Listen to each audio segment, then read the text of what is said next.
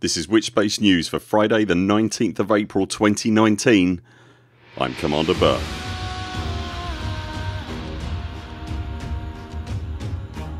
In this weeks news, Frontier Development show off the next content update for Elite Dangerous. We get our first look at the Interstellar initiatives replacing community goals, and the Elite Community Meet is this weekend. If you enjoy our content, then please remember to hit like and subscribe and click the little bell icon to get a notification next time we upload a new video. You can also find us on Twitter, Patreon, Discord and Instagram. Links to all those are in the description below. Frontier took to the live streams last night to show off the content update that's being launched on Tuesday of next week. The update is packed with features primarily aimed at newer players, but it also contains some significant quality of life improvements that will affect all commanders. Of particular note in the demonstration were the new advanced docking computer that is able to launch as well as land your ship at a space station, spaceport or megaship, the Super Cruise Assist module that acts as a kind of cruise control in Super Cruise. Note it's not an autopilot, and it also puts your ship in a very cool little orbit once you reach your planet of choice. But there's also some new interface icons to better indicate what activities are available at a given location or what threat level it might pose. Your ship will also now have the option to auto throttle down when exiting hyperspace, preventing you from crashing into inconveniently placed stars when reading Discord chat or answering the doorbell. There's also a more in-depth trade tools and a complete pilot's handbook in the cockpit that details how to do just about everything in the game. As I've said before, anything that brings new players into the game and then more importantly helps keep them there can only be a good thing for all players and for the future longevity of this glorious thing that we all love so much.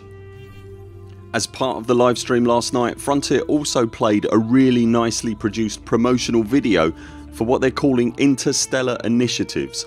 These initiatives are a replacement for the venerable community goal system and provide a more curated, developer supported experience that will, in some cases at least, change parts of the Elite Dangerous galaxy forever.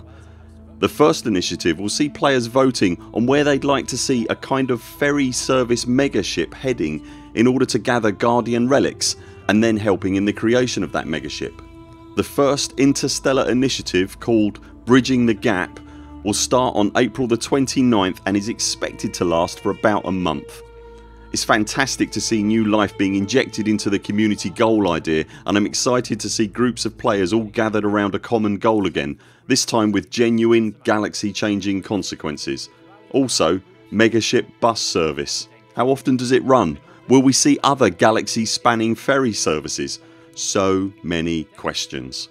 The full promo video featuring the legend of Will Flanagan is linked below. It's quite excellent and well worth a look. A quick reminder that the Elite Community Meet, this year's first major Elite Dangerous community gathering, is happening in Manchester in the UK tomorrow. Unfortunately we can't get there this year. If you are going, please take all the pictures that you can and grab all the video that you can so that the rest of us can at least share part of the experience vicariously with you.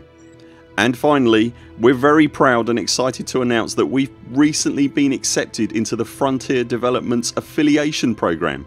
If you click below into our video descriptions, you'll now find links to buy games and in-game extras from Frontier that will help support this channel going forward. That's it for now. Thank you so much for making it this far. We'll be back later this week with more videos. Until then, 07 commanders, follow the greens on the way out and do keep clear of the toast rack. We very much look forward to seeing you next time.